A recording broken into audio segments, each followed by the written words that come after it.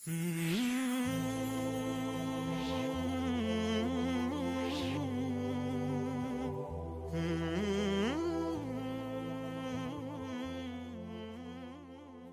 الله الرحمن الرحيم الحمد لله رب العالمين الرحمن الرحيم مالك يوم الدين اللهم صل وسلم على محمد وعلى آل محمد كما صليت على إبراهيم وعلى إبراهيم إنك حميد مجيد.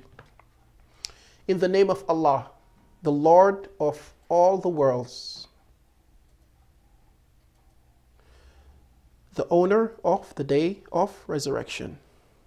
I ask Allah the Most High to send peace and blessings upon Prophet Muhammad and whoever follows Prophet Muhammad in good deeds until the day of judgment. Assalamu alaikum wa rahmatullah. Now, in this sitting, we're going to continue with the books or the book regarding the important lessons concerning with the Muslims of this overwhelming community. Now let's continue. Now the first topic we're going to speak about is adorning a Muslim to the legislated behaviors that's recommended and mentioned in the Quran and the Sunnah in a general term. Now let's go to the first point. Truthfulness and trustworthy. Second, being courageous, generous, and loyal. Being a good neighbor. Helping the needy according to one's ability. Abstaining and modesty. Now these are general points that a Muslim should adhere to in his general lifestyle. And he should always promote the good and forbid the evil in this likes or these likes. And of course, these are general terms that one has to keep in mind when he lives his life. And of course, your life should be for the sake of Allah. How can we do this? By making the intention solely for Allah, then following the Sunnah. Now let's go to the second lesson.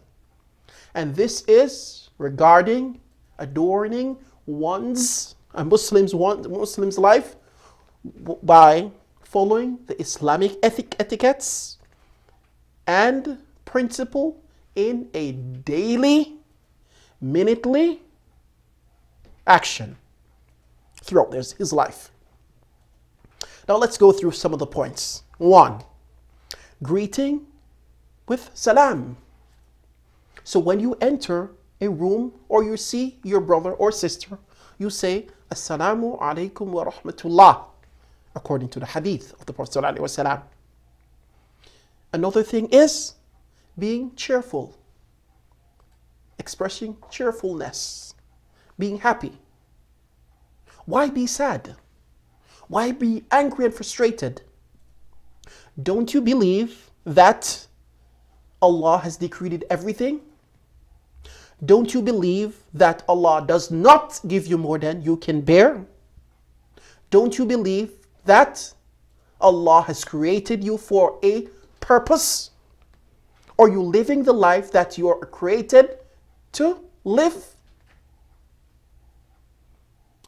The other points specifically are eating and drinking with the right hand, mentioning the name of Allah when starting eating or drinking, praising Allah after completing your food, praising Allah after completing any action in general that's in the pleasures of Allah, praising Allah after you sneeze and saying the supplication for the one that sneezed, visiting the ill, following the funeral processions, including the burial and the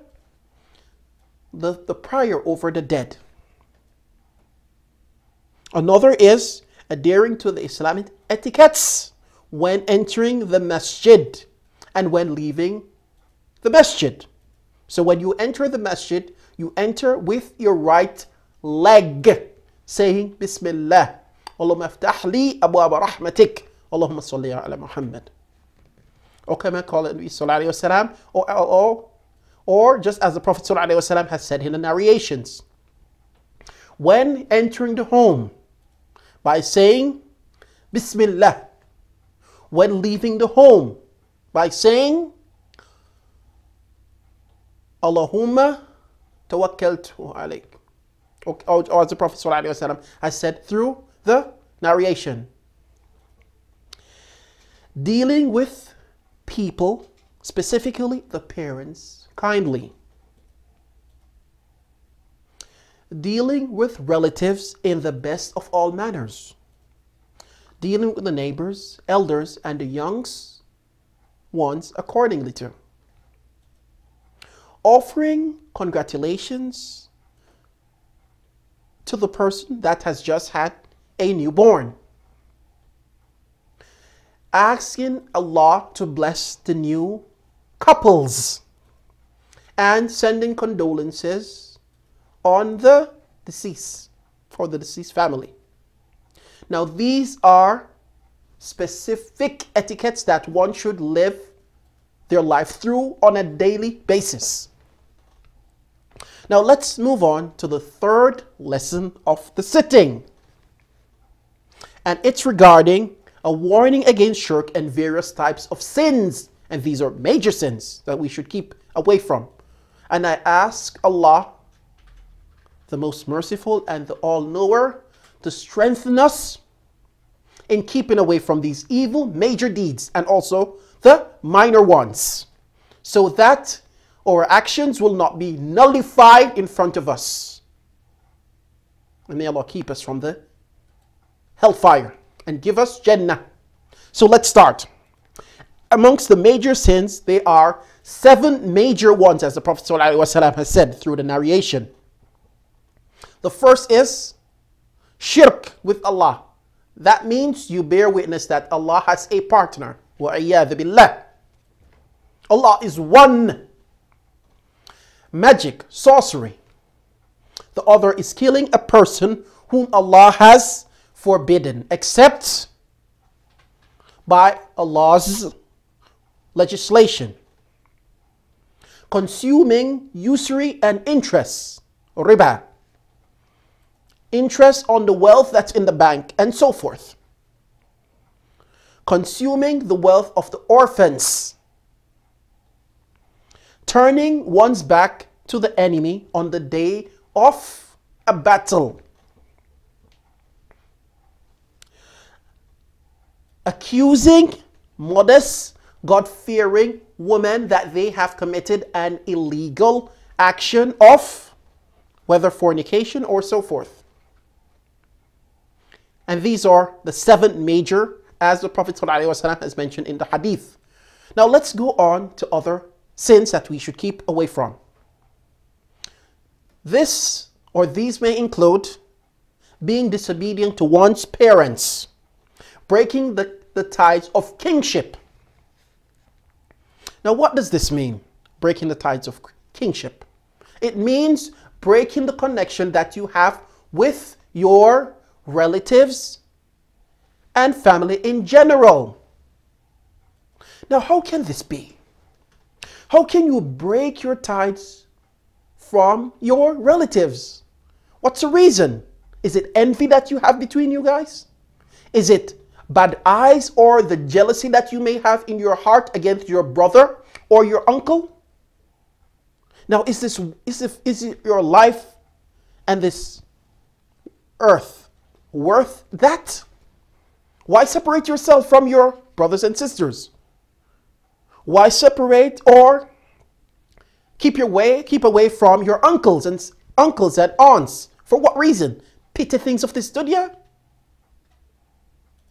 Now I know of a situation that I heard from one of a learned person, I would say. This was when this man gave us information that a man lived in a neighborhood with his uncle, and he has not visited his uncle for about 15 years.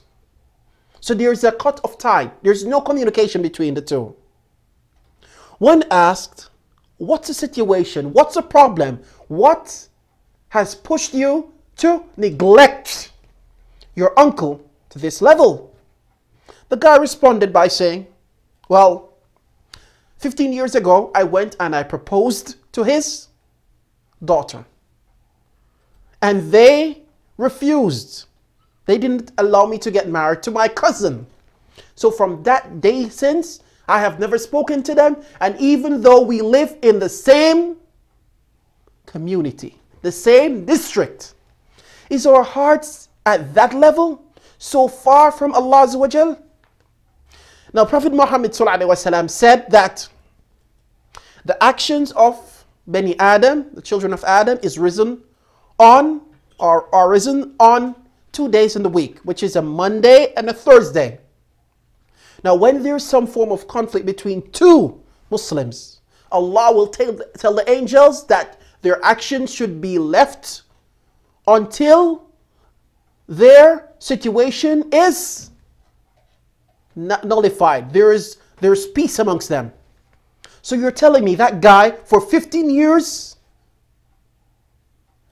his actions weren't risen up to Allah. Why? Because he's neglecting his uncle, because his uncle refused to marry his daughter to him. What type of brain is this? What type of heart is that guy? How can we be living like this with our relatives? How many years we're going to live on this earth? How many centuries we're going to live on this earth? Are we ready to meet our Lord? Or we're just saying we're going to meet Allah by tongue? Where is that heartly action? Where? We go and we pray, we're Muslims. That's it? We're Muslims by tongue? Where's the action? Where is the talk that matches the heart? Where is the talk that matches the limbs? When will we get sensible and stop being stupid about understanding this overwhelming religion of Islam? When will we leave from this dreaming life that we're living in, so-called, of desire and stuff, and keep pushing Islam on the second burner? When will we love the Quran and Sunnah more than our own desire? When? Or we'll just go continue following behind the shaitan until Allah the Most High decrees that we should die? Until when? We'll get sensible. Now let's move on. Things that we should also keep away from is harming the neighbor. The Prophet ﷺ prohibit that one should harm the neighbor. Man kana yu'minu billahi wal yawmil akhir fala yu'dhi jarah. And whoever believes in Allah and the last day, he should not harm his neighbor. Man kana yu'minu billahi wal yawmil akhir falyaqul khair aw liyasmut. Whoever believes in Allah and the last day, he should say good or refrain from speaking. Man kana yu'minu billahi wal yawmil akhir falyakrim dayfuh. Whoever believes in Allah on the last day, he should be kind to his visitor when he visits. Now let's move on. Other things that we should keep away from is drinking intoxicants, alcohol, rum, as you like. Another thing is gambling. Another is backbiting and slandering your Muslim brothers and sisters. To that level, we're going to do actions that don't please Allah and just please our own selfish desires, where we backbite our brothers and sisters. You know, the situation is getting so bad, and may Allah keep our hearts pure on the understanding of the Sunnah. You'll have many people that you'll have a sitting. The conversation starts out in a good tone. They start speaking about this guy, good about him. Then someone poisons the atmosphere by start saying something negative about this guy or this woman. Now here we start to go into biting. We start eating the flesh of our brothers and sisters. To this level we're doing this? What's the purpose of biting here? Biting is considered speaking something about your brother or sister, what your brother or sister hates. Even if it's truth, or the truth you're speaking about your brother and sister. What's irrelevant of mentioning this thing about him? What's irrelevant? So that others can laugh? Is our iman that weak? When will we get that consciousness? When? And I'll stick a pin in this lesson and we'll continue inshallah for other sitting. Walhamdulillahi Rabbil Alameen. Wassalatu wassalamu ala Rasulillah. Assalamu alaikum wa rahmatullah.